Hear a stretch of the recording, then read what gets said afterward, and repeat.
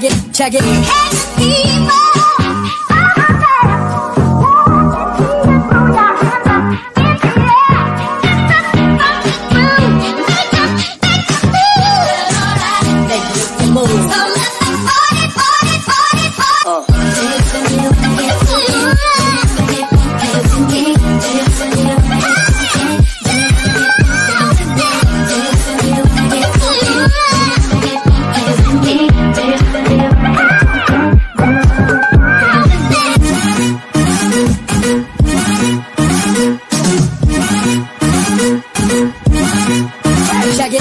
Oh, I think I got the fever. I'm heated. Pumping up the meter. For me, a ringleader, bad party bleeder. Make this what a storm. Lead after leader. Hey, can you dig it? I come alive, y'all, give me what you got. Back up, come stick up, pump your fist up. You check the side of the buckshot, your bust, slip up. Morning like a kid. Wanna make it feel alright. Move it up all night. Body rock, show me what you got. Let Bob break. Slip up. Morning like a kid. Wanna make it feel alright. Move it up all night. Body rock, show me what you got. Let Bob break.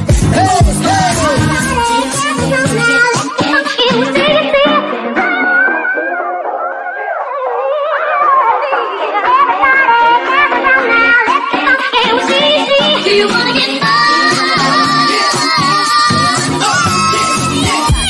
check it out, check it out, check it out, check it out, check it out, check it out, check it out, check it out, check it out, check it out, check it out, check it out, check it out, check it out, check it out, check it out, check it, check it out, check it, check it, check it out, check it, check it out, check it, check it,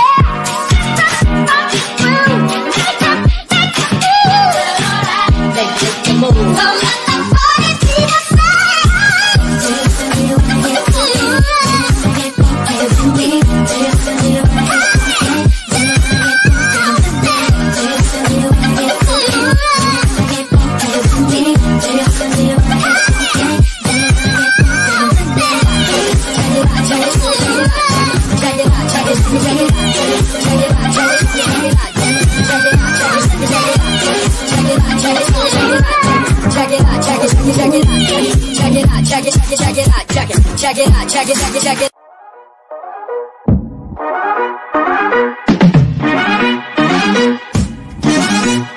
Hey people, check it. Check it. Hey people.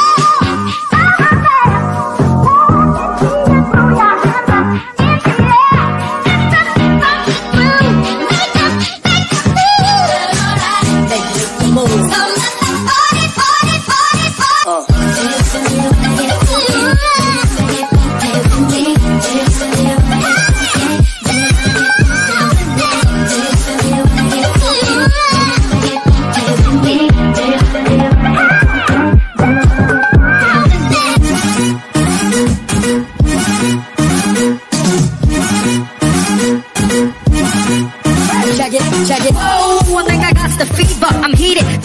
Pumping up the meter. For me, a ringleader, bad party bleeder. Make this what a storm. Lead after leader. Hey, can you dig it? I come alive, y'all, give me what you got. Back up, pump, stick up, pump your fist up. You check the side of the buckshot, your bust, slip up. Morning like a kid. Wanna make it feel alright. Move it up all night. Body rock, show me what you got. Let Bob break. Slip up. Morning like a kid. Wanna make it feel alright. Move it up all night. Body rock, show me what you got. Let Bob break.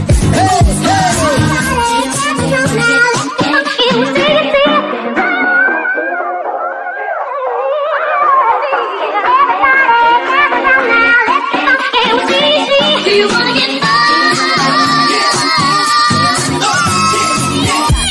check it out, check it out, check it out, check it, check it out, check it, check it, check it out, check it, check it out, check it, check it, check it out, check it, check it out, check it, check it, check it out, check it, check it out, check it, check it, check it out, check it, check it out, check it, check it, check it out, check it, check it out, check it, check it, check it out, check it, check it out, check it, check it, check it. Hey people.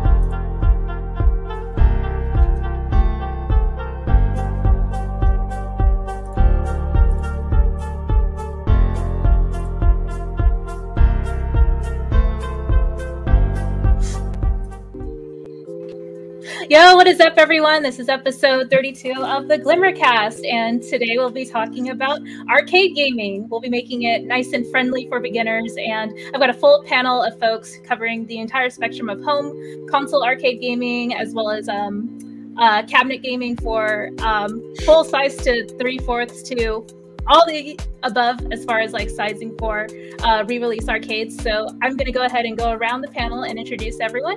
We've got Los joining us from Big Retro Show. How are you doing today, sir? Hello, Ryan. Hello, everyone. How's it going? Thanks for having me on. Of course. Yeah, thank you so much for joining us. And my awesome co-host, Ken from Retro Complex. How are you doing tonight? How are you there? Fine. I'm good today. Awesome. And friend of the channel who joined us for our physical media collecting stream a month or two ago, Mr. Jason OTG. How are you doing today? Yeah, I'm doing pretty good. It's the weekend, so enjoying myself, doing good. Absolutely, me too. I work that Monday through Friday, so the weekend is my saving grace for sure. And last but not least, first time on the channel, along with Los, UAG, how are you doing? What's up, guys? Yes! Oh my gosh. Fun. Yes, I am too.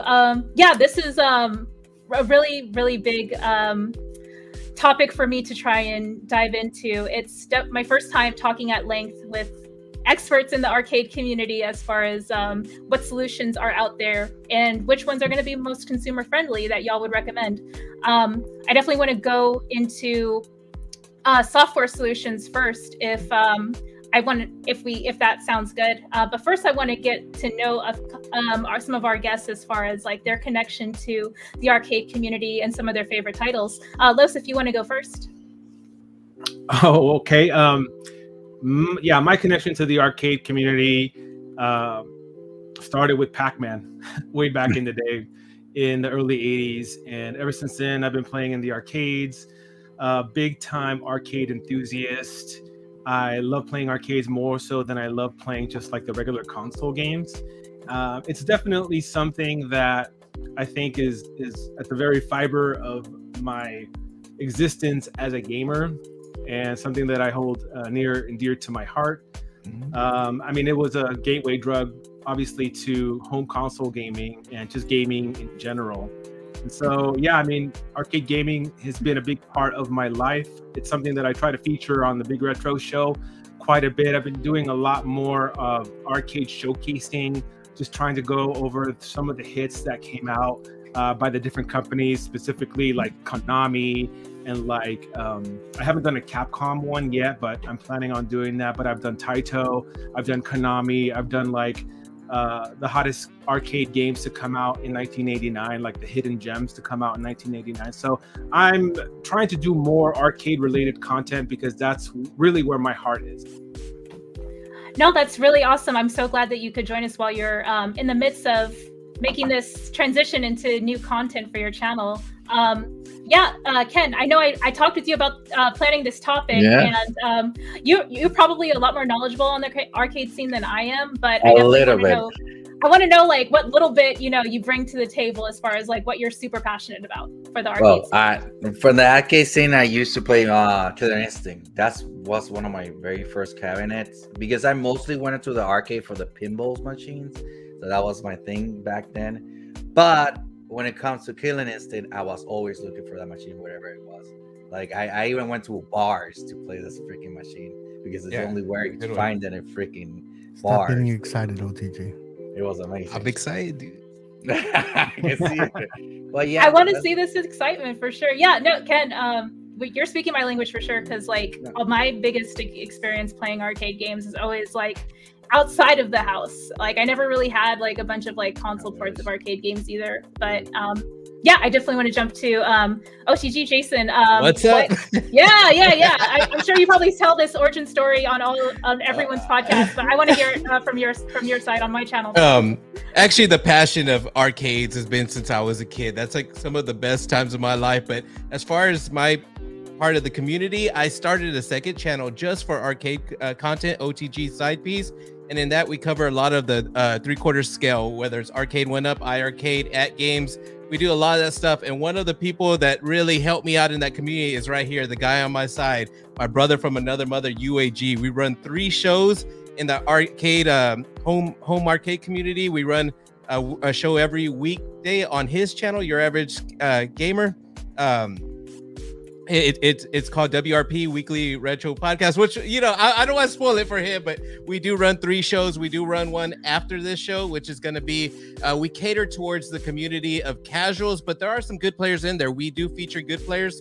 So every week we feature games like Neo Geo games that people don't really play. We like those oddball ones. And it's just like we have a mixture. We care about the community, and that's what we're about, just enjoying these old school games and just showing people games that other people hadn't seen. It's just a passion that's been with me since I was a kid. I'll let my brother from another brother, because I could keep talking. UAG, introduce yourselves or us, whatever you want to do. Yes, take it away, UAG.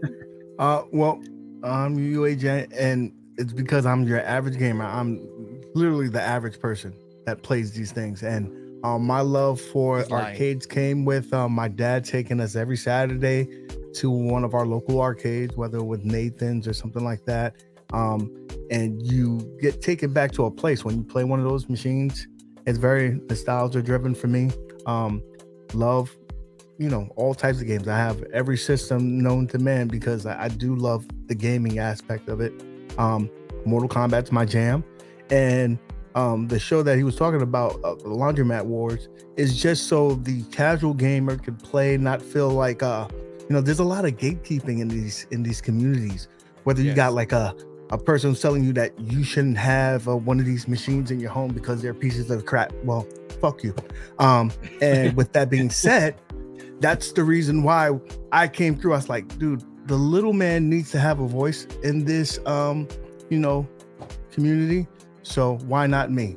And then OTG came through, and we've been having a blast ever since. Yeah, it's like we just clicked, man. Like, me and this dude's like my long lost brother, man. Like we fight all the time, but secretly we agree, man. Like whenever he said Your Average Gamer, this dude is mean at pinball. When Ken was talking about pinball, this guy, especially at VPin, we go for high scores. I can't catch him. This dude's like way better than me. For now. Yeah. And when it comes to tennis games, any arcade, virtual tennis, anything to do with tennis on the arcade, this dude, he can't be beat. So I'll give UAG props, and that's one of the few times you'll see me ever give him props, because we fight all the time. That's what I was saying, that I really love the dynamic and the chemistry y'all have on panels with each other. You really make not only like the subject matter accessible to people, and y'all are really like consumer, centric as far as like the information that you're surfacing, but you also just make the topic fun to learn about. Like for me, just coming in with like basically floor level knowledge of like where to even begin. I was able to catch some of your podcasts and like, be able to get a grasp as far as like, okay, here are some, starting points. And that's definitely like the goal of this podcast that I invited everyone on, just to like get an idea of like, what are some things that are important to y'all as consumers, and what are some, key things that you are looking for as far as like the solutions that are available for home arcade gaming. But yeah, getting into the first part of the show, we're gonna get into some of the games that are available for console release. I know there are a few collections that have been announced recently, like from Capcom, Taito, New Turtles arcade collection, along with like some console, re-releases as well. I definitely want to go around the panel and get y'all's thoughts on like any newer collections that have been released or announced and or released that that have got you interested in like possibly picking them up, and if there's any like concerns or about the port quality or anything like that you might want to shout out. While I'm pulling some up, whoever wants to go first, feel free to jump into which ones are on your radar right now. I have a quick comment of what UAG said regarding the gatekeeping in the arcade community. And I think that gatekeeping happens also just like in the retro gaming community. There's really no wrong way to enjoy these arcade games. I mean, it's a win-win situation. If you're playing it on a arcade 1-up or on a emulator, or if you're playing it like on a Switch or something, there's really no wrong way to enjoy these things. That's just my 2 cents. No, that's 100% accurate. I agree with that wholeheartedly. I wish a lot of people in this realm felt the same way. But some people want to piss in your Cheerios and tell you that you shouldn't do this or you shouldn't do that, that there's only one way to do something. There's more than one way to skin a cat. A lot of people in the retro community. And that's all I have to say. I think that's the retro community, man. It's like the retro community. It is a bunch of elitists in the retro community, and I don't understand it. Games are supposed to be fun, enjoyable experiences for everyone. So, on that note, I definitely want to shout out this collection here, which is one of my my personal picks as far as like arcade collections that I'm personally looking forward to. I'm not 100% sure as far as like, oh, are these going to be like, you know, the arcade ROMs, or are these like console ROMs? Maybe folks on the panel are more knowledgeable than I am about that info. This is definitely going to be arcade ROMs. You know, they've made sure that to present it as such. A lot of these games are on the Big Blue. So the arcade went up. Yeah. So it's kind of double dipping in a sense, but I'm for sure I'm gonna get this collection because you know you broaden your the amount of accessibility because this is cross-platform. You know, you're gonna have a bigger pool to pull with to get some people in this. Because you can get in the door at $40. You don't have to spend $700 for a unit. Yeah, I'm looking at the marquee of titles that are all going to be on here, and I'm just like, the value just keeps, you know, scrolling. You know, it just never ends. But yeah, sorry, OTG, were you about to say something? I was gonna say what's cool about this is Capcom had released previously a beat 'em up collection with like Final Fight, Knights of the Round, other like favorites. So the fact that they're putting out this fighting collection that's gonna have Darkstalkers, I believe. Is that Puzzle Fighter or which one is that, UAG? I'm not too sure. I think that was Gem Fighters. Is it Gem with the little chibi characters? Mm-hmm. Yeah. So there's gonna be Red Earth that was never released, I think, in the United States. Yeah. It's just I think it's really cool because we got the 30th anniversary, which was a collection of Street Fighter games. So Capcom is releasing other games other than, I think, is there UAG is there like 2 Street Fighter games in here? Wait, there's I think there's 3. I think it's the 3 main ones from the thing. But what's really cool, and I'm sorry, I don't, you know, I'll let everybody else speak on this as well. But what I think happened is that Capcom saw the interest with having Big Blue and having the 30th anniversary and how well they sold, and they're just going to open up the catalog even more and more.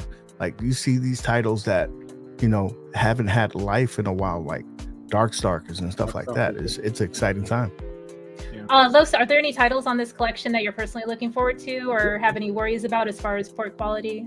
No, I think that they have done a good job so far with their arcade ports. I like all of the Street Fighter stuff. I like the Darkstalkers. Like UAG said, that title has not received enough love in the retro scene, and I think that's a very good title. Some of these I've never even played before, like Red Earth. I've never played that one.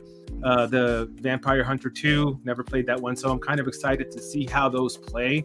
I think this collection is a lot of bang for your buck, and if you guys don't know, if you pre-order this collection, you also get a free game called 3 Wonders for their arcade Second Stadium collection that they're coming out with as well. So that's just another incentive for you to order this collection. Got it. Yeah. So this is like kind of the key one I was interested in, and then I also have the let's see, obviously the Cowabunga collection. This has been one that has been, you know, talked about all over YouTube, all over Twitter.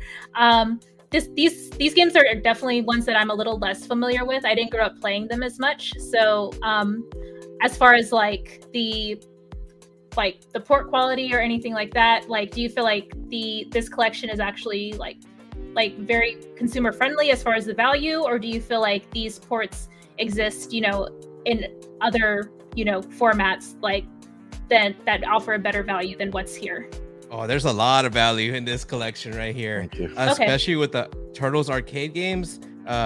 They used to be on the Xbox 360 and the PS3, and due to licensing, they got taken off. So people have been wanting to play these games, especially people who play on console, don't you know, have Raspberry Pis or other ways of playing it.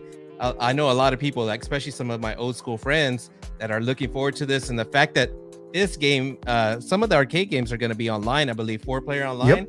And that's like the biggest thing. So as far as emulation, there's nothing on here to worry about. Like everything looks like it's going to be easy and great. There's nothing that's been an issue with emulation that I know of those games. I may be wrong, but I think pretty much everything's, I mean, we've seen it run before. Good.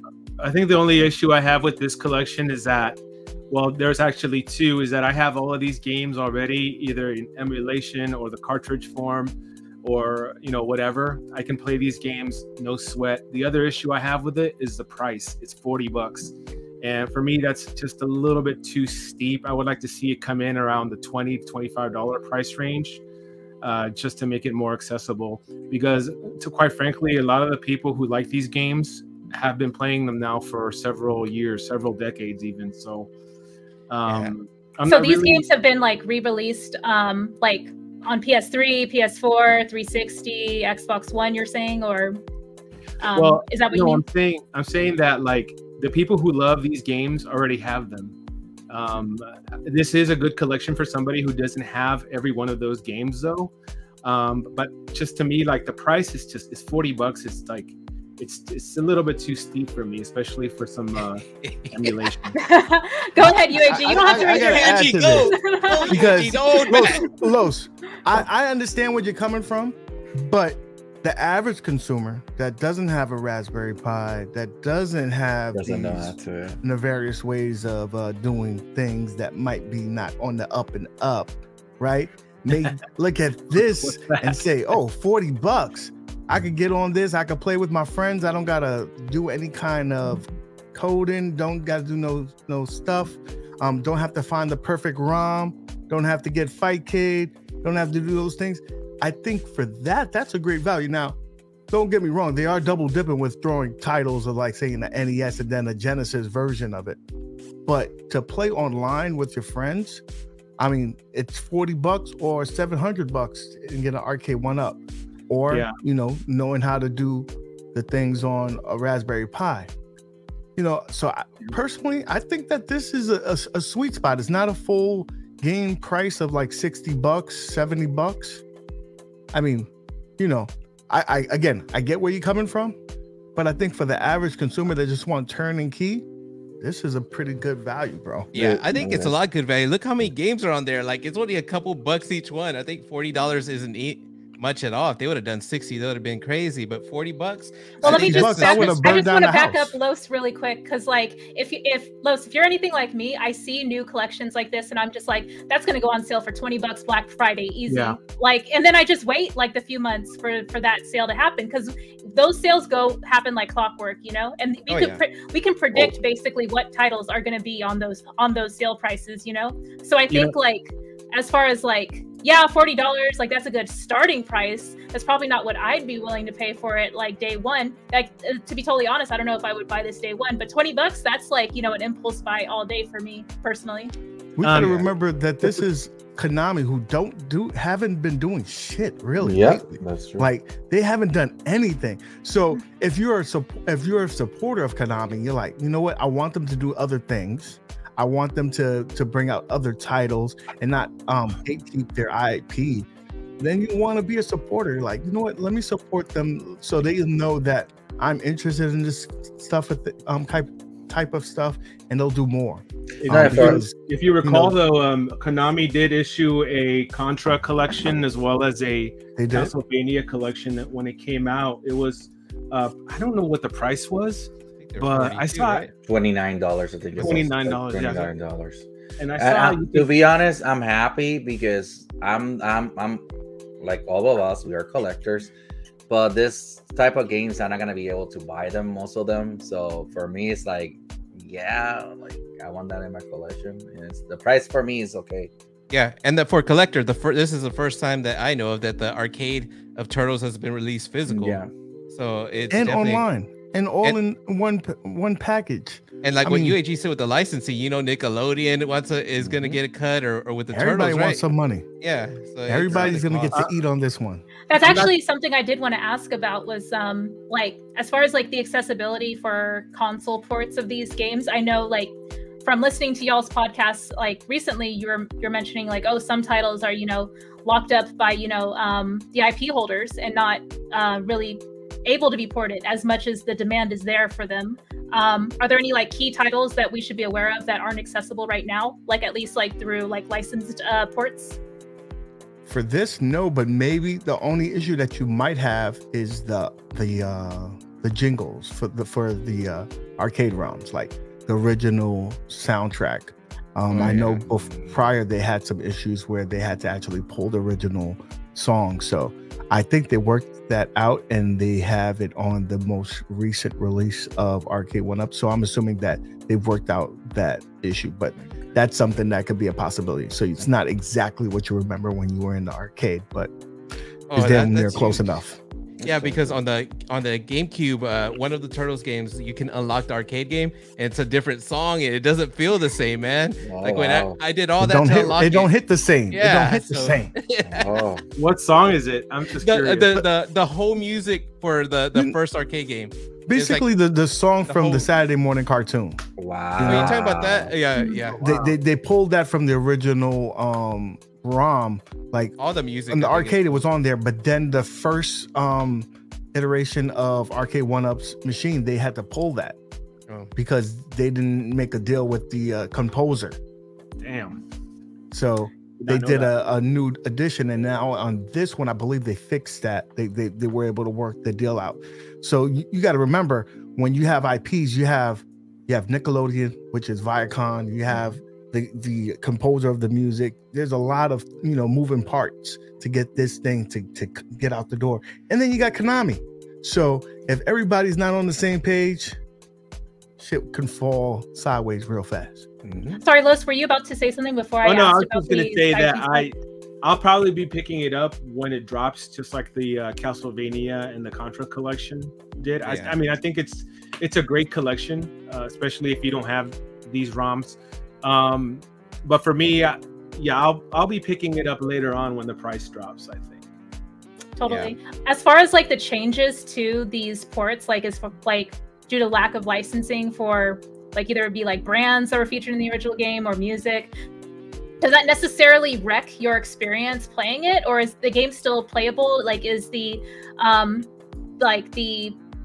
one-to-one button input and things like that, is that still as satisfying as the arcade version, or is it still sort of lacking in your experience? I'll jump in. It is exactly the same, to be honest with you. The only thing, like I said, the music is more for the nostalgia. That's the only thing that misses. But everything else, like, it's one-to-one. It's really amazing. Yeah. These games aren't hard to emulate, to be quite honest with you. A potato can do it. It's a random question I have for you guys. I'm not sure that, dude, this bothers me. It's always bothered me with, I always change the button input, and I always because I like to keep my button inputs exactly like how the arcade kind of had it. But on the Turtles one, I think the jump was first, and then it was attack, and then on Turtles in Time, the sequel, it switches, and it bothers me. I don't know which one I like more. So it just I'm not sure if you guys noticed that, like, they switched it up on both arcades. Like, if you look at the arcade panels, the control panels, it's like, I don't know. That bothers me. I like to try to play things how the arcade was. Hey, shut up. Show brought up a good point about using arcade sticks. For console release of arcade games, do y'all play with, the actual like console controller, or do you buy like a third-party arcade stick? You gotta play the original, baby. I gotta play with the sticks and buttons. It just doesn't feel the same. He lies because we play arcade games on our show. How you gonna tell me? Yeah, you fucking lie, dude. You use the damn controller. Man, fuck you. Yeah, you were using the controller and all this, man. I'm not talking to you no more. And he was talking. You know what? He was making fun of me in the community for using the keyboard on some of the arcade things. I was doing keyboard. Okay, we were just talking about arcade gatekeepers. It sounds like some hardcore gatekeeping right here. I play with no damn keyboard. God didn't create it that way. Now you're bringing the good Lord's name into this. You're not going to the arcade with this. I'm like, oh man, here's my keyboard, baby. Let's play some Street Fighter.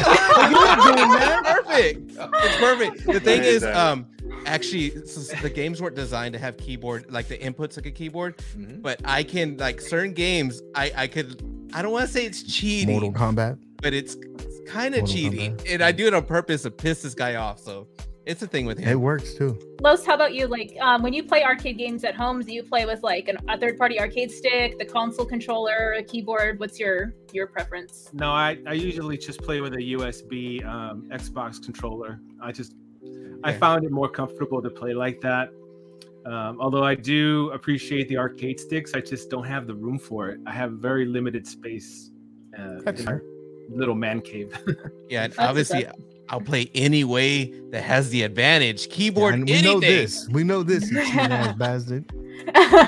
One more collection before we jump into the cabinet side of the discussion.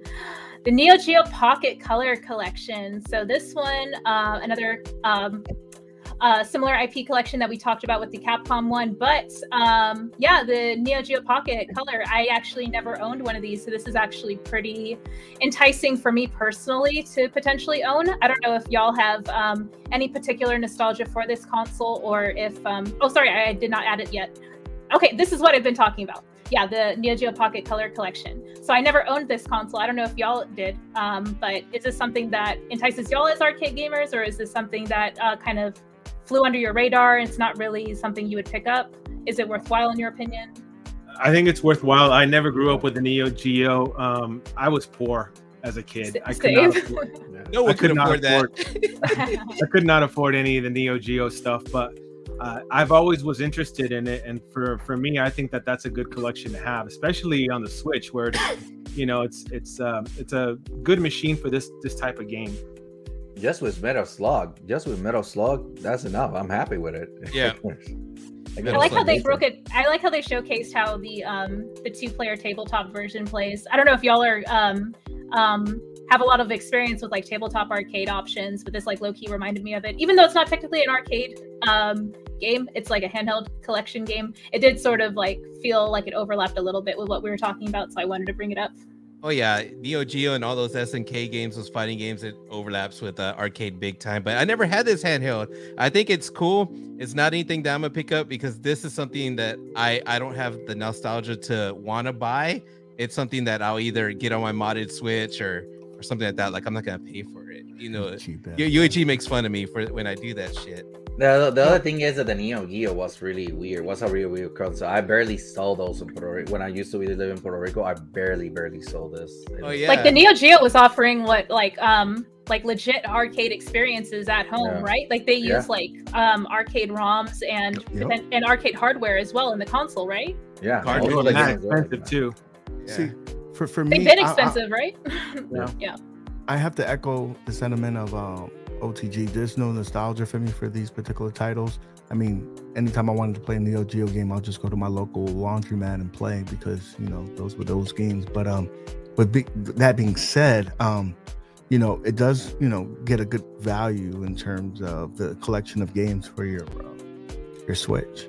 So I think anytime a company releases a compilation like that, it does a lot to further the arcade agenda, and that's what I'm all about. Is like I like it that these companies are re-releasing these things in the compilations. The emulation is good, and it just revives these games that have been long gone from the conversation. I mean, I can't tell you how many Elden Ring posts I've seen on my time feed, and a bunch of stuff. You hardly ever see any. I'm talking to you, Ken. But you know, hardly ever see any like good arcade content like that. And so I'm appreciative of companies like this doing this. Los, real quick, I want to hear your thing on this, because a lot of times people say, you know what, I have these you know, images from my RetroPie, blah blah blah blah, because they don't give us the option to buy these games. There's no other way to get these games. Now you're having all these companies coming out with their own compilations, all these collections, and now you have a way to play these games, and have online you know, abilities, whether it's leaderboards, co-op, things like that. So these are things that, you know, I guess the community's been crying for a long time, and now we have these. What do you say to that? I think it's a good thing. I recently, well, not recently, but I've had the Capcom Arcade Stadium collection, vowing never to buy it, precisely because I already have them, you know, elsewhere I can play them. But you know what they did was they did a dope man scenario where they gave you the crack, which was Ghosts and Goblins in 1942, as a little gateway drug. They gave me that taste of that meth, man. And after that, after playing it on the Switch, I was like, damn, I have to have every single game in this collection. So I picked it up, and it's one of my most played games on the Switch now. Just the other day, I finished playing Warriors of Fate, and loved it. Never played that game before, and you know, I was thinking, like, if I wouldn't have picked this collection up, I would have never had the opportunity to play this game, just because it never would have been on my radar. So I think it's a good thing to have these and make them accessible for people. I mean, with a Switch or PS4, you can play these games wherever, you know, even on mobile. I see arcade stuff on mobile games. So I think it's a great thing. Now, how I see it is, with this games collection coming out, it dropped the prices of the original games. It popped the freaking bubble that we have right now, because retro collecting is really expensive right now at the moment, like way beyond expensive. And with this companies dropping these collections back, and we have being able to have it in physical, it kind of popped the bubble from the really old stuff, in my opinion, because I have seen a few prices drop after a few collections have come down. When you can get a Nintendo Switch you know, subscription and get those collections of old games, and you got a game in there that's like $400, and you got it on your collection for $50 for the year, you're like, fuck you, I don't have to buy that shit no more. And then they're like, oh wow, man, wow. There is an audience though that lives and hunts these games, and that, you know, they make their videos about game hunting and, you know, buying a little Samson for $15 and then parading that around the internet as if that's a good thing. Well, you rip somebody off, first of all. So is that a good thing that you bought a little Samson?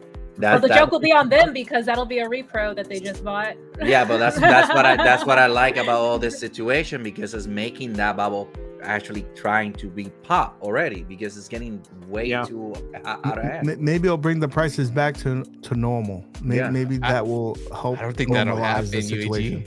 Well, let me just quickly use this as a segue to our topic about arcade cabinets, because the comparison between like authentic hardware from like 20 plus years ago or so versus like the iArcade or the Arcade 1-Up, you know, version of that same cabinet or those same games. It's kind of like an ongoing discussion that I've been really fascinated to learn more about. So I wanted to jump into the first brand that I want to, you know, have the discussion on, Arcade 1-Ups. So that's definitely one that, like, me as someone who isn't really too savvy on, you know, the market for, you know, these at-home solutions, I wanted to ask folks their opinion. Los, I know you mentioned that you have some opinions on Arcade 1-Up that I definitely want to get your take on while I'm pulling them up. Yes, I do. And I've had a love and hate relationship with Arcade 1-Up. On one hand, I think that they are excellent and that they make arcade gaming accessible, and they bring up these titles that have long been dead, and they make them more accessible and more affordable. Their compact size is really highly appealing, and I think that it's gotten arcades into the conversation for that. I love the way that they have put all of these arcade machines out again. My gripes with them have more to do with the quality of the cabinets themselves, and that I don't get the same feeling that I get when I'm like on a full-size arcade than I do on an Arcade 1-Up. And that's not neither a good thing or a bad thing. That's just how I grew up. You know, I grew up in the arcades where, you know, you would be surrounded by full-size cabinets, and, you know, people would be there. They would congregate, whether they were at a Street Fighter 2 machine, and people would gather around. And like, I remember being on Street Fighter 2 machines and there being like barely any room to fight against, you know, whoever put a quarter next to you, and people would actually get in fisticuffs, man. They would brawl just because they'd be like, "Bitch, move over." You know, I'm trying to get on my my Street Fighter 2, and then people are like, "All right, we'll see who's the better Street Fighter in real life, motherfucker." And they go outside, and then, you know, it'd be all bad. And so I just can't. To me, I don't get the same feeling, I guess, of danger. and and nostalgia that I do playing a full-size arcade. So, I mean, I guess that would be one of my gripes. The other gripe that I have is again, the price. And I know I sent you some arcade cabinets earlier. The price is pretty high up there when it comes to that. I mean, here is an original Mortal Kombat 3 arcade machine that I found on, I think it was Facebook Marketplace. And it's $500 for a full-size machine. Now that's Dude, more or less the same. I got to jump on this. Yeah, man. you know those will go for Please. $5. Slow, bro. How That's many a times scam. have you went into the Facebook Marketplace and found one of these? These Chips are for 80. few Come on. and I far found this between, one, and bro. I found another one too, though. I found Oh, another one. These Mortal are Kombat full ones and are far like, between, and this is very regional. What is this one? This is I a mean- very regional thing. Yeah. Like Big one in Oakland. if you live in a Oh, in Oakland, I gotta go pick metropolitan that area, up. these are hard to come by. There's not like a store that's selling, Mortal Kombat 3s and stuff like that to get, especially at these kind of prices. I mean, granted, you brought a lot of valid points up, and I can agree on some of those things, like quality, the pricing, the space, things like that. And UAG, I mean, one of my gripes, with the space with the arcade one-ups is the same gripe I have with full-size arcades, is that they're too damn big and I don't have any room for them. In my man cave, I don't know if you can see it. It's on this side. It's a Street Fighter 2 full-size cabinet. That's the only one I have. I want to have more. I know Retro Rick has like a whole house full of these things. This guy, Big Retro Family. Big Family Gaming. Oh my God, that guy has so many. Yeah, see, I wish I had that room to do it. I just don't. And But that's where that's the beautiful thing about Arcade 1-Up, though. Like Yeah, I agree with you can replicate having a arcade cabinet with a fraction of the size. And yes, it's not going to give you the exact feel of having the arcade, but imagine 20 years ago you would be playing these games on your consoles and you wanted to replicate that, and this is the best thing that we currently have. Like, we were, as kids, were like looking at silver spoons like, yo, I want a house like that. And now we have the ability to do that. Like my mind is fucking blown. When I first was walking down in the Walmart, walking down the aisle, I saw a Mortal Kombat 2. I was like, damn, I need that in my house. I don't care what it costs, I'm getting it. And I got it in my house and I was like taken back. Like, if you could see me, I would have thought I was like, 20 years ago playing in the arcade and having that feeling come back instantaneously. I could smell the pizza in the pizza shop. I can, feel the stickiness on the floor from the gum.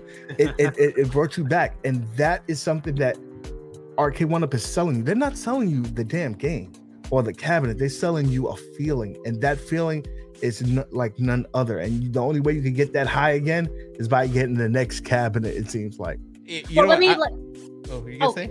Yeah. I was actually gonna pivot off of y'all's point of like, okay, they're kind of selling you the nostalgia feel of like, getting that flashback to the pizza parlor and like having your buddies, crowd around you, like in this third picture right here. But like, what I was like going to ask was, I noticed that there are oftentimes re-releases of these consoles, like with like updates or whatever. I know that y'all are probably a lot more knowledgeable on that than I am, but I wanted to know, like, is that necessarily something that a consumer who's just getting started and finds their favorite IP on one of these things needs to worry about?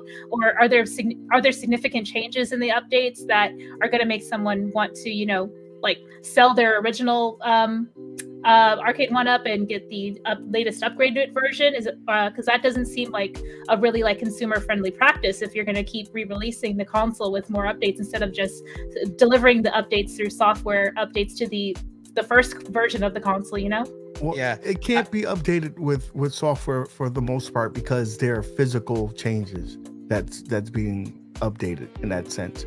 So, I mean, OTG would be a perfect example to talk about this because he has cabinets that have had updates and were on the fence of doing the upgrade. But for the most part, the normie, the person who just just wanting to get a cabinet to get it, they'll be okay with, if there's an upgrade, fine. They're good with the cabinet that they have. But there's the hardcore collectors like, man, I want these particular upgrades. I've always wanted them. I wish that they came out originally with these. I want to hear what OGT can tell us about the attract mode, that big attract mode controversy. Can you tell us about that? The track mode, I'm kind of confused. Are you know what he's talking about, UAG? Attract mode? I think he's talking about spectator mode. Spectator mode. So you know what, that'll go into what I was gonna say earlier. As far as, let me answer real quick the upgrades. It depends on the cabinet, but definitely there are a lot of upgrades I see. I'm like, I don't care about that. But like that one picture you had right now showed a golden tee. I have the original golden tee. It took a couple years. They stopped selling that. They came out with this golden tee at a really good price, $5.99, and it is the first cabinet that doesn't have a riser. So it's taller, it's bigger, it's got a bigger 19-inch screen versus the 17-inch. It's a 5:4 ratio, which kind of sucks. It's not 4:3, but it is a 19-inch. And it is which one? That golden tee, the second one to the right. It's one panel versus the box on the bottom. Like, it doesn't have a riser, and it's a lot taller, almost giving you a more real full-size arcade experience. Not really. It's still, a home arcade, but it mimics the real arcade, like the closest that Arcade 1-Up has done. So I think something like this, I was actually, it says $6.99 there, but there's stores that sell it for $5.99, correct? UAG in Best Buy? I believe. Oh no, that might be the price. No, it was $7. No, this is the right price. All right, I was thinking something else, getting it mixed up. But to me, I was like, oh, I wanted it so much, but I already have the original. It doesn't look as cool, and this has a few more games, but I'm like, it's not worth it for me. So I don't think they are doing anti-consumer stuff by upgrading at all. But it all depends who you ask. To me, it's a lot nicer, but it's been a while since I could the little arcades hold value, believe it or not. Do people get upset when a new iPhone comes out and they have a new camera and they have a bigger screen and they have double the? I mean, that's a good argument. I will give you that. I was just curious if the general consensus in the community is if there is frustration about the re-release of cabinets. But it seems like there isn't. There's a good percentage that do get upset, but I don't think that they are not seeing it as a consumer, not a consumer, but of a business practice. Like businesses have to be in the business of making money. They're not non-profit organizations. And I want to answer Los's question that he asked me. I haven't answered it yet. It's going to be a long one. Oh yeah, go ahead. He did ask me about the spectator mode. Now I want to just say, like, the whenever Los said that it doesn't feel like what he remembers at the arcade, like a full-size machine, it doesn't. As far as the control panel, a lot of things you got to do. You got to upgrade the sticks and buttons. There's third-party people who make control panels that are bigger, so you have more room. There's all stuff you can do to it to mimic it, but the one thing that mimics it the feeling of being crowded around people is now with technology, they are online. A lot of these fighting games are getting online. Almost every game is getting online. Now there's a mode called spectator mode on some of these cabinets, on most of them. In spectator mode, people can be online on their cabinet and watch the people fighting. So if there's a community of a lot of us friends that have the cabinet, we can run tournaments. And spectator mode is important in running tournaments because we can host them online and everyone can see the fights. And it's almost the feeling of you had when you're online. Like, I could be playing UAG, we could pump up this fight. All our friends on YouTube will get excited. It's like virtually being in the arcade. It's almost like being in the arcade, but you're at home. And you see everyone over here smack talking and all kinds of stuff. So that brings back that feeling I had when I was a kid because of spectator mode. Now, Killer Instinct came out at the price of $700.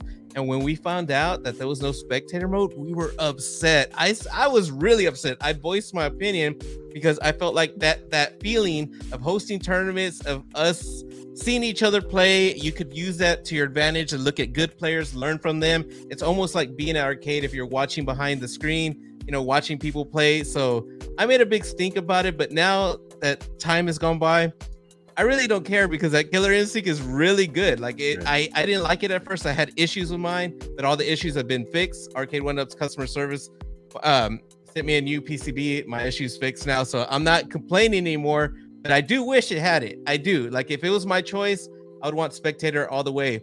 But I'm like, you know what? I don't know. I kind of got used to it, I guess. But if they ever do it, include it in there?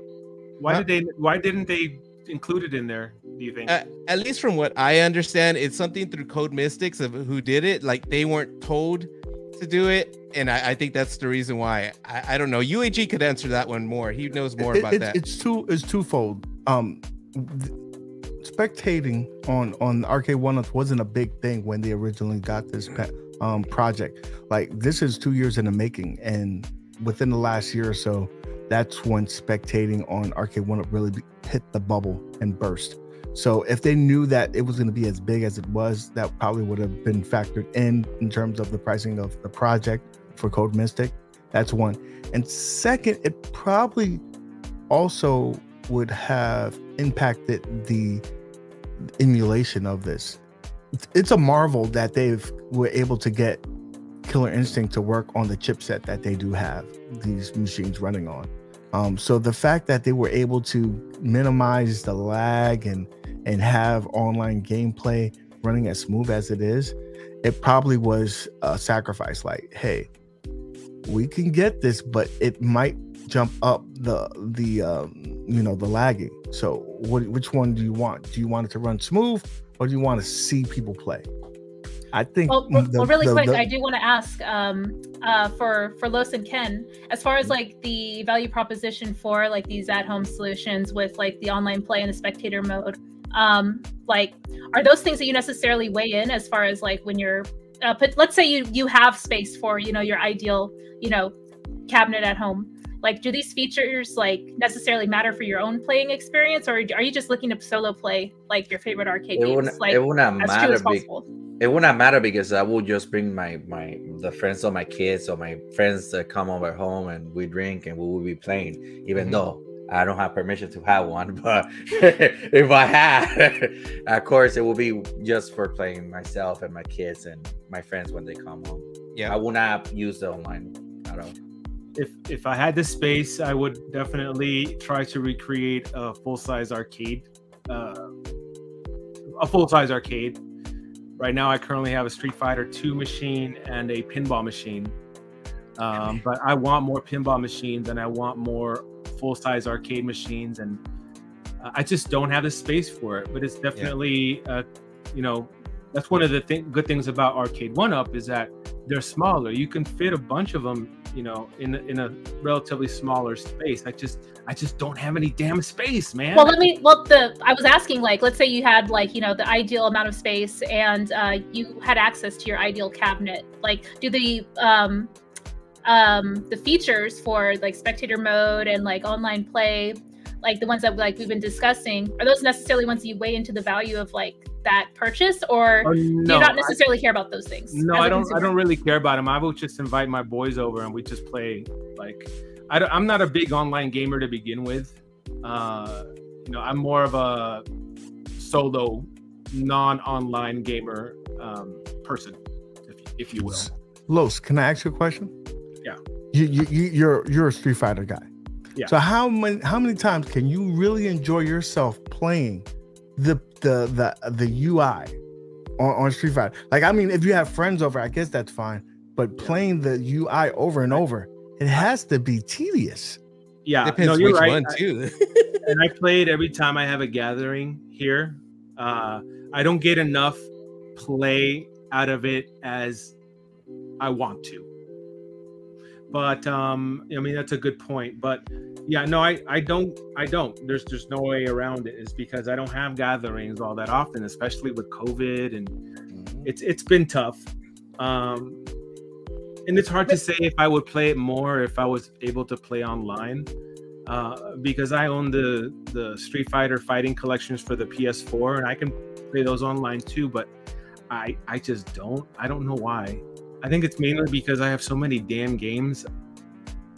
I'm spread thin in the world of gaming. I have to choose what game I'm going to play. Agree. This is why I like how our panel dynamic is sort of split between like, kind of like the casual gamers and the casual arcade gamers, and then like the hardcore like arcade gamers, like talking about all the like, the different value sets in the systems. But really quick, I wanted to shout out Tony from the Geek Getaway donated $15. Thank you so much. Arcade 1-Ups are lame. Stop looking backwards and start moving forward. Now smash that like button and show Reyes some love. Thank you so much, Tony. I really appreciate the support.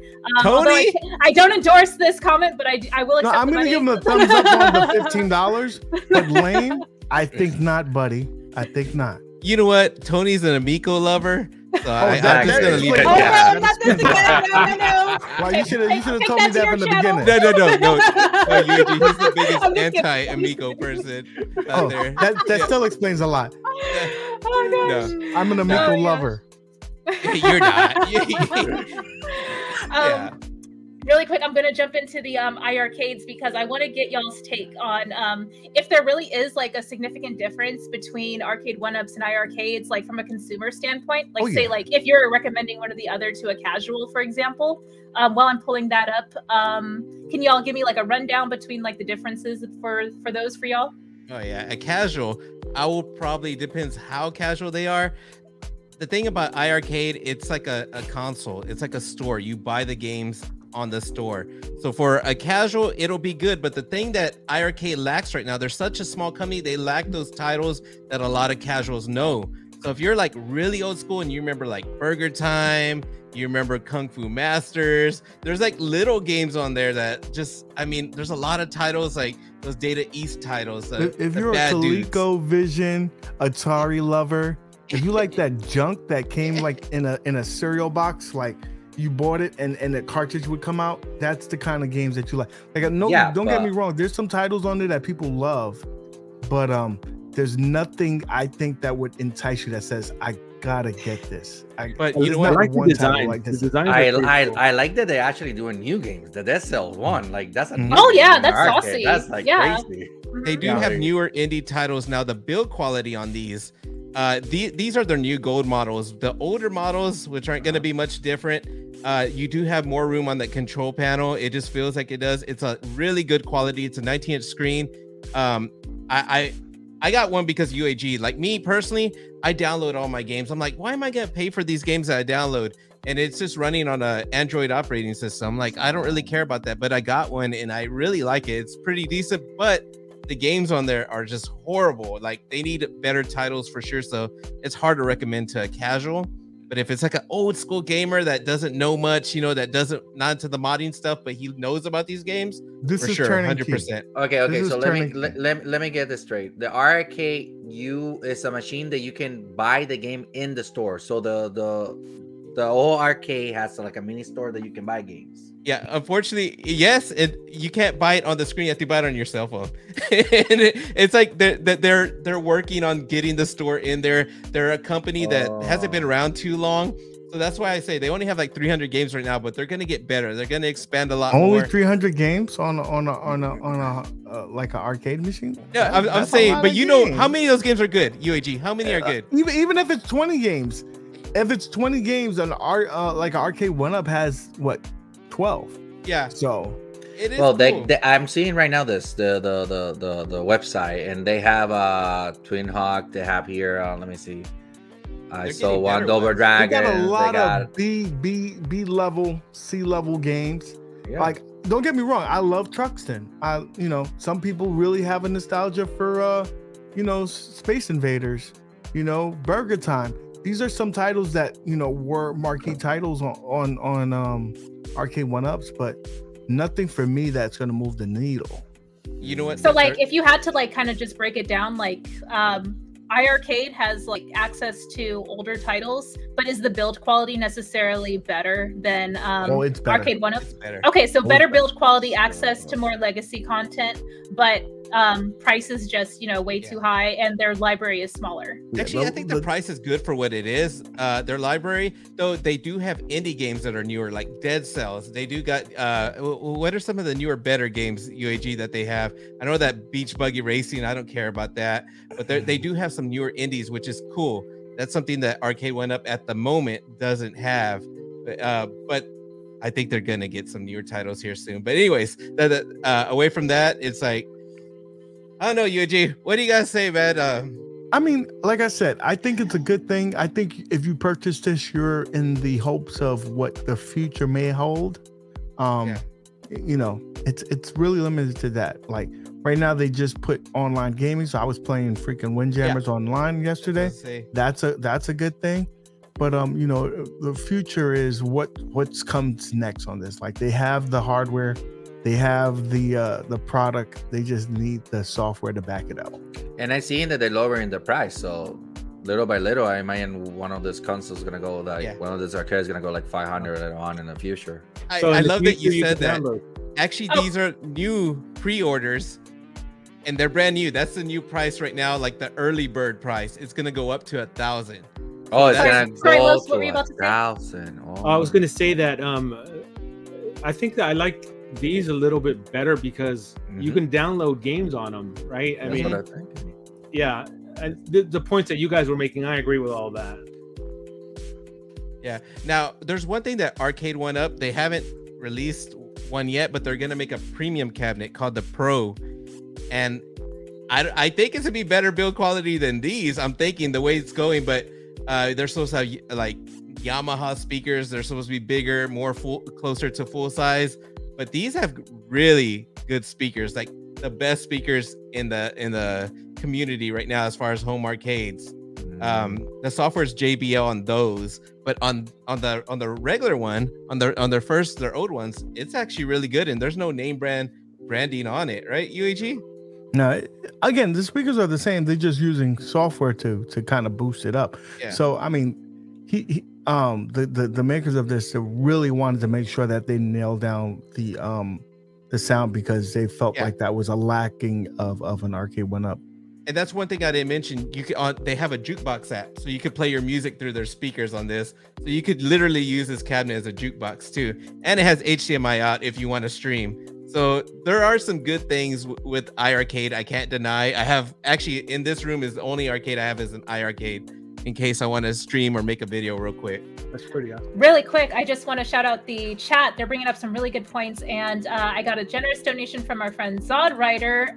Just took $25. Thank you so much, Zod Rider. iArcade is the future. Hashtag iArcade is the future. There's a lot of great stuff on iArcade and has great potential. Arcade One Up is extremely expensive out the gate and not as high quality. Yeah, that's essentially the breakdown that I wanted to get from just like a beginner standpoint. It seems like iArcade would be for like the more like tenured arcade collector. To be honest, I'm kind of like, thank you so much, Zod. I kind of want one of those right now. Oh yeah, the Dead Cell one looks really clean. Yeah, I like that Dead Cell one. I'll say UAG. He thinks it's nasty. It looks clean, right? The artwork's nice. I can't deny how beautiful the artwork. Like, if I was to sell someone on an iArcade, I'd be like this: the artwork and the quality of these units are by none the best. The best. Yeah. Retromania Wrestling is on there too. That game's pretty decent. Oh, don't get me started on that game. Oh, you know what you were trying to do. You know what you were trying to do, OTG. I'm not taking the bait, OTG. Are there any updates? I stopped paying attention to that game. Are there any updates recently? I don't know.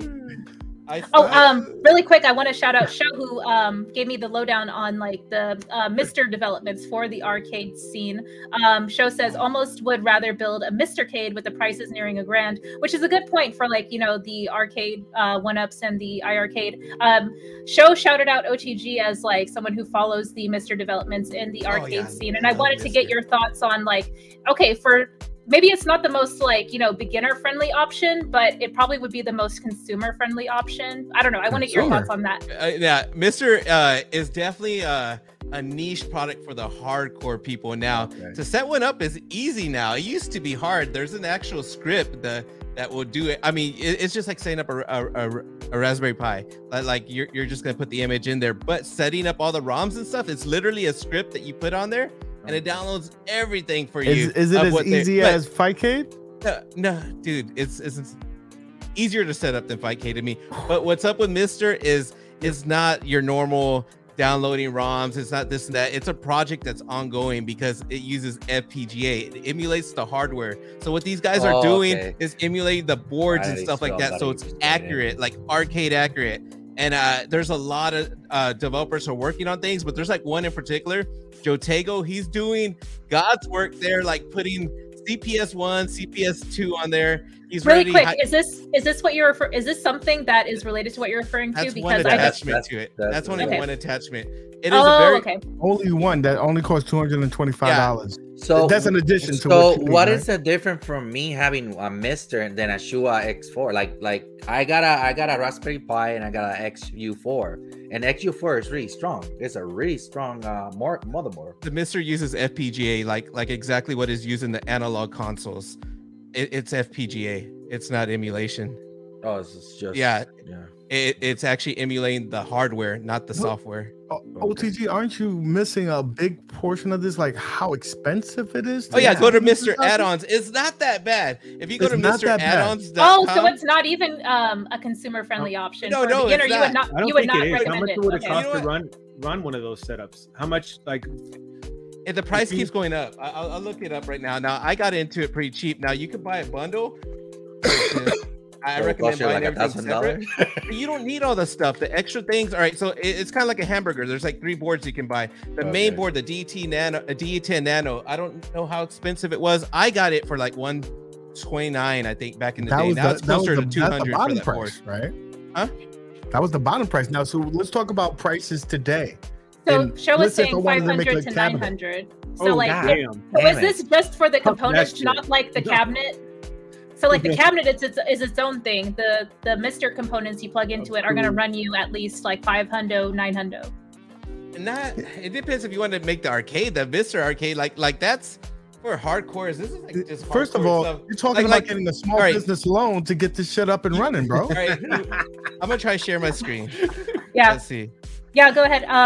Yeah, I just wanted to like shout this one out because like I was under the impression that it would be easier for folks to customize their own solution, but it seems like it would be a lot more labor and cost into it instead. Yeah, that's what exactly what I was thinking. I was like, well, everybody's talking about the Mister. Maybe the Mister is awesome. I recommend it. So this is what you would need. This is the brain, the D10 Nano. Now, for sure, to get your ROMs running, like if you want Neo Geo ROMs with running Neo Geo, imagine how much it costs for one cart. This is the closest you're gonna get to the real stuff. None of this emulation. It runs a lot better. You're gonna need this RAM. So this 210 plus 65, you're already in 175. Then you get your little SD card, and then you're gonna need your power adapter. Now, this is just one board. Like I said, it's like a sandwich that has 3 boards if you want. Now, the reason you'd want 3 boards is an IO board right here. If you want to plug this to a CRT, you could plug this to a CRT and it'll look perfect like the way it was in arcade. The other board on the bottom is gonna be a USB board. You can use a regular USB hub, or you can buy a USB board, which I can't find. But then the Mr. Cade, which it was the other one you showed, that's to hook that up to an arcade. I wish he had the. And then if you want a case, these cases are about $70. So why they don't sell it in a bundle? Like, they do. I'm looking for it. He does have a bundle. Go to Amazon and see how much a bundle. But I don't know where his bundles are. Shop.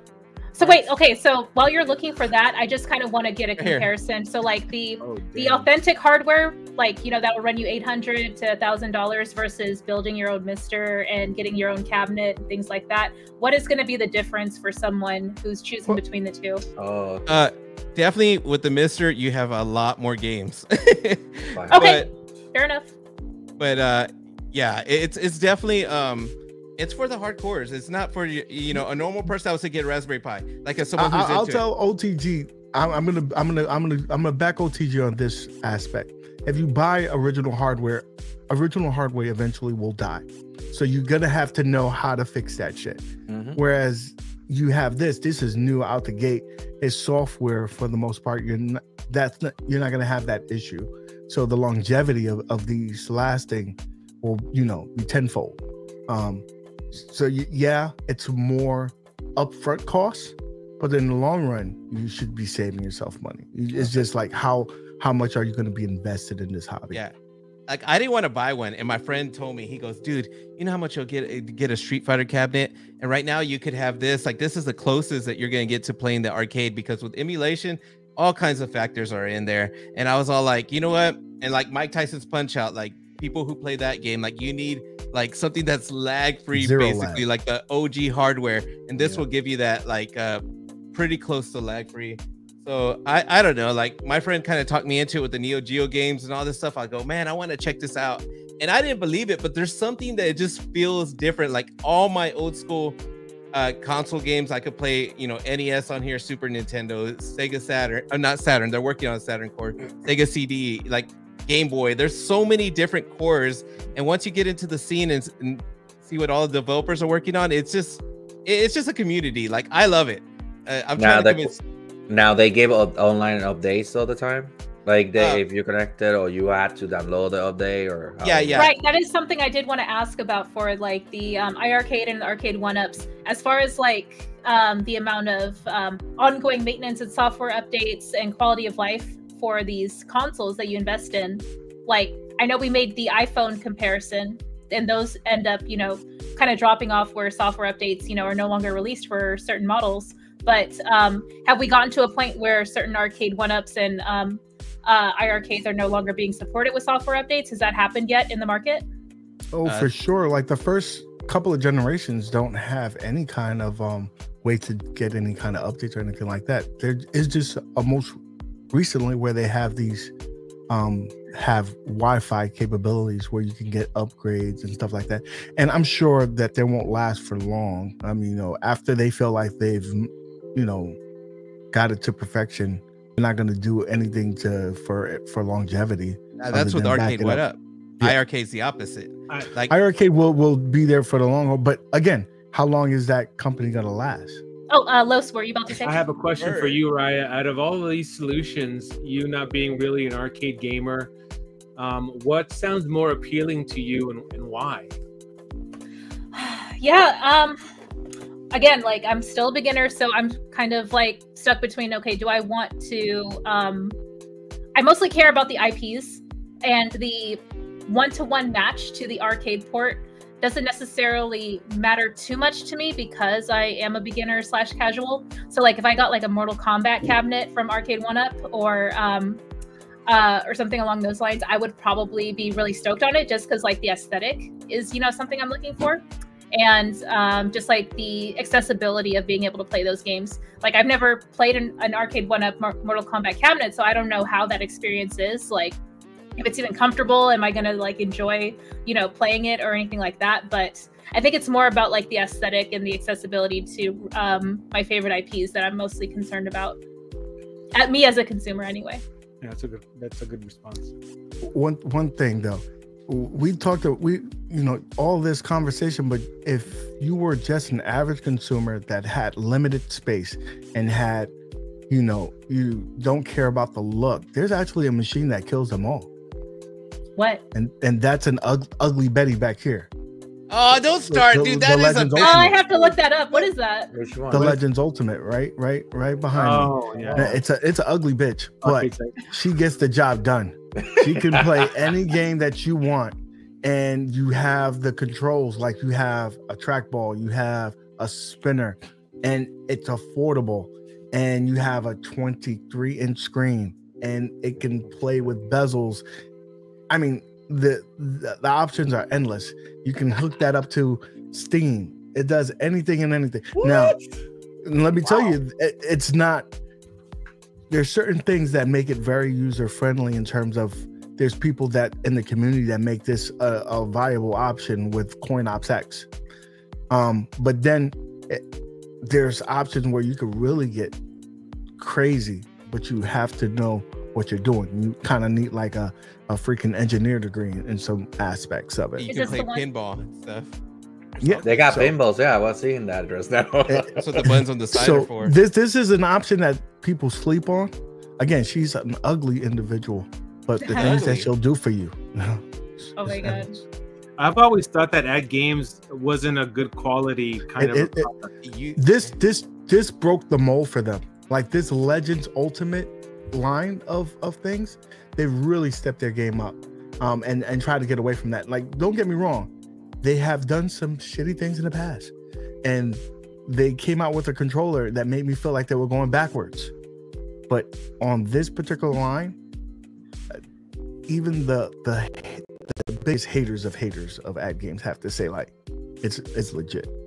I'm a big hater. Nah, it's not. But their pinball. Their pinball is where it's at. I think that's where they went good, is their pinball. So this is like a huge like comparable to old school arcade sized unit right here. Yeah, it's tall enough, it's wide enough, the deck is wide enough.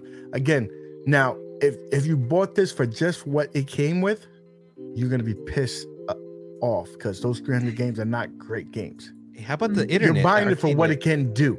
not for what it is. All right, I'm gonna prove to UAG that it don't be overhyping this. UAG, how is it when you stream to Steam? How's the lag? I have no lag because I plug it directly to my my unit. So right now he's on pay, right? All right, UAG, gotta ask you another question. How's the online? You host it every Thursday. How's the online? Oh, now I will say now if you're playing ArcadeNet, trust and believe, if you pay for that bitch, you're gonna be upset. If you get it for free, you'll be all right. But again, that's the beautiful thing about that. It's not set in one lane. You got to know what you're getting into. If you're buying it for 300 games that's on it, you're going to be pissed off. If you're buying it for ArcadeNet, you're going to get pissed off. But if you buy it for the shit that it can do, you won't be very happy. Well, you can mod that. That's a moddable arcade cabinet that you can. This is dude, the company lets you do it. This is basically a DIY kit. It could do anything. You don't have to build it. You just put the stuff on it. Like you can hook a Raspberry Pi to this. You can hook a PC that has coin ops on it.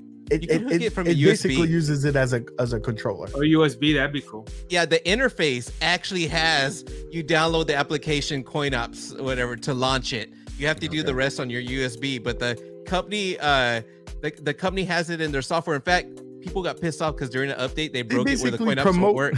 And they're like, we're sorry, promoting piracy, and I love it. And why don't you like it, OTG? All right, it looks ugly, first of all. Now, I got the little version, which is just a little single stick that has a little hockey puck unit that does the same thing. So it's for the at-home version that somebody that doesn't want to arcade. Now, the reason I don't like it, because on that, it's not as powerful hardware as that. It runs really bad, and I don't believe UAG when he says it runs pretty good, but it's like, dude, the online, I'm not gonna lie to you, bro. It's broken. Like I'm telling you, the processing power on the unit is different. Is just different, and yeah, so it runs a lot smoother. Now, again, he's a very finicky on terms of he wants things to run exactly smooth. Like probably the USB version of it is not gonna be up to his standards, but if you're doing it with the PC, you can't knock that shit, baby. Can't. But at that point, it's like I have that on my PC. Just throw it in a 1-up, which I've done. It's so easy. When you're talking about a unit that's $500, you just plug it in there and it does everything, and it has superior hardware in terms of the buttons, the joystick, the screen. Well, why put it in something that's subpar? Well, really quick, I do want to ask Los, what are your thoughts on some of these solutions that we discussed? Like, are you more if you had the choice to go with the iArcade or the Legends Ultimate that we were discussing, or even the Arcade 1-Up, which I know you're a big critic of, would you rather just invest in the authentic hardware, or are you just fine with playing these games on your console? What are your thoughts? I think that I don't know, that At Games Legend it seems promising. I mean, UAG was saying that you can mod it and hook it up to a PC or Raspberry Pi. I mean, that's all you really need right there. But for me, I will always be an original arcade cabinet person. I will always favor an original arcade more than any other solution. I don't care what it costs. My problem is I don't have any space. That is the only problem that I have. I have the budget to buy whatever arcade I want. I just don't have anywhere to put them. I think that, at the same time, I think that there's no wrong way to play these games. If you're playing them via At Games, or if you're playing them on Arcade 1-Up or on your Switch, I think it's a good thing. On your Raspberry Pi, as long as you're playing the games, there's no hate in my heart for you. So. Yeah, definitely. I know that there's some contention around the value proposition for some of these solutions and the ease of use and all that other stuff. But, no one I'm definitely not one to, check people's wallets, for what they're spending. You do you, boo. So that's how I feel at the end of the day. Ken, I know you and I kind of align on our point of view with that. Spend the money how you want. If you want to buy $1,000, Arcade 1-Up, go off. Yeah, I mean, go crazy. If you want, I'm not throwing shade either. I'm just it's a luxury to get into this hobby, but it's really fascinating for me to learn about. But we're coming up on the 80-minute mark, and I want to be mindful of folks' schedules. I know y'all have other commitments later on tonight, so thank you everyone for contributing to this awesome conversation. I hope I could talk to y'all more and learn more about this space in the future, but I definitely want to go around the panel again. Los, thank you so much for coming to join us on the panel. Where can we find you at? Yeah, of course, anytime. You guys can find me on Facebook. You guys can find me on Twitter, on Instagram, and on YouTube, of course. It's just at Big Retro Show for all of them. Awesome. And Ken, my awesome co-host, where can we find you at, and what are you currently working on? Currently I'm working on trying to finish the script for Demon Crest, and you can find me on Retro Complex and in Twitter, and my new Twitter is Channel Complex, and that's it. Thank you for being here, guys. Really cool. And rolling into OTG, where can we find you at? And I know you're going to be hosting a show with UAG right after this, but let's hear you talk. Yeah, I got 2 channels. My main channel, OverThink Gaming. I haven't made content as much as I would like on that channel, but the one that I'm more focused on is my side channel, which is the arcade hobby. That is OTG Side Piece. And I do have a weekly show on there with UAG also. So we do 3 shows together called the 3 Amigos. That's with Turbo Joe. He's part of the Amigo/retro community, good guy, but we have a chemistry of us 3 that I think it was meant to be. And then, like I told you, I'm on UAG's channel every Wednesday, but the one where we're gonna have Laundromat Wars is gonna be on UAG's channel. Make sure you follow Your Average Gamer. That's where he hosts that. It's definitely his concept, because he, I was trying to get him not me, a lot of people were trying to get him to love Neo Geo games, and he referred them to, was it me, to the Laundromat, and we all rode with that. We're like, okay, let's make a show that, me and him, we always talk, and I was like, dude, it's gold, Laundromat. Like, we were both loving it, and we just did that to give people the opportunity to play these games they may not have. So tonight, 9 p.m. Eastern on Your Average Gamer Show. Wow.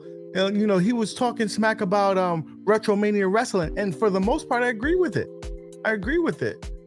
So no, seriously, it's all come fun. Catch me on there. I love being able to have a debate with individuals. Like, we can agree to disagree. You may even change my mind. I'm a very open-minded individual. So come check me out on my channel here, Your Average Gamer. I'm on Twitch, on YouTube, Pinterest. I'm on everything, baby. He's on 1,000 channels. I don't know how he does it. Like, the 3 shows, that's not it. This dude works hard. So make sure you guys check him out. Really good guy, man. Check me out. Thank you so much by the way, UAG. Huh? I love your setup in the back. It's pretty cool. I appreciate it, my man. I mean, yours is nothing to sneeze at. I like everybody's thing here, especially my man Retro Complex over there. He over there vibing. He think that he's in the back cave and shit. I see you, bro. I love it. It looks see, got the ceiling lights. I know I need to step my game up for sure. I got all this like natural lighting popping off behind me. We need to hook you up with some lighting, baby. I need some light. I need some, arcades and like some. There you go. Oh, that's too funny. But this is amazing. I can't wait to catch y'all's stream later, and all the new content from Los and Ken coming up soon. But yeah, thank you everyone in the audience. Thank you so much for the support and the donations during the show as well. Please follow and subscribe to everyone. Links in the description. And yeah, this has been awesome. I will go ahead and play the outro. Thank you to my lovely guests. Please feel free to exit the StreamYard at your leisure. And yeah, we'll catch y'all later. Thanks so much for watching. Take care. Bye. Bye, guys. Cheers. Peace. Later.